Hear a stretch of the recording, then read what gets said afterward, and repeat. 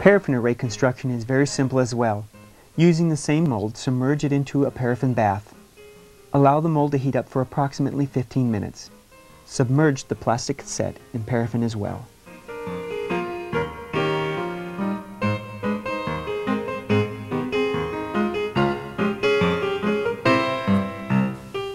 Fill a mold with embedding type paraffin.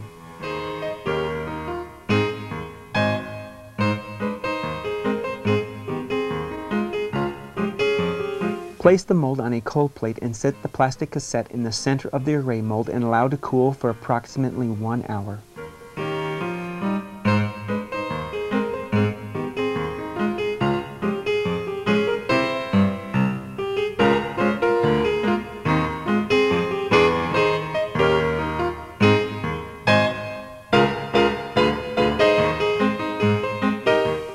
Once the mold is cool, pry it apart slowly.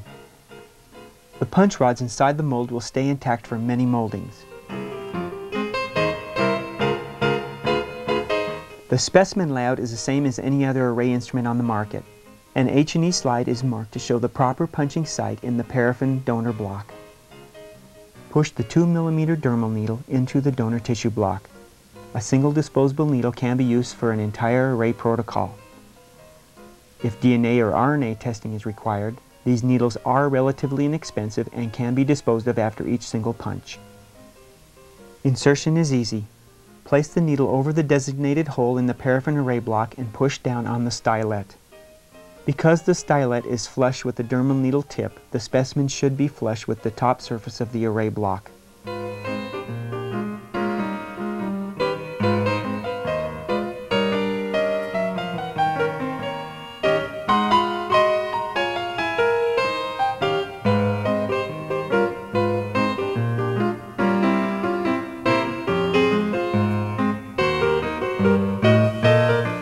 If the core comes out of the needle, use forceps to insert the specimen.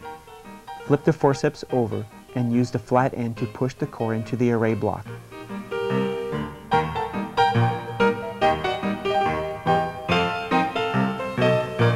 After the array block is constructed, set the array block on a glass slide and place in an oven at 40 degrees Celsius for 15 minutes.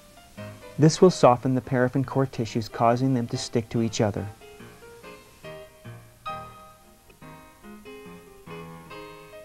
Once the paraffin is soft, press the slide and block together gently.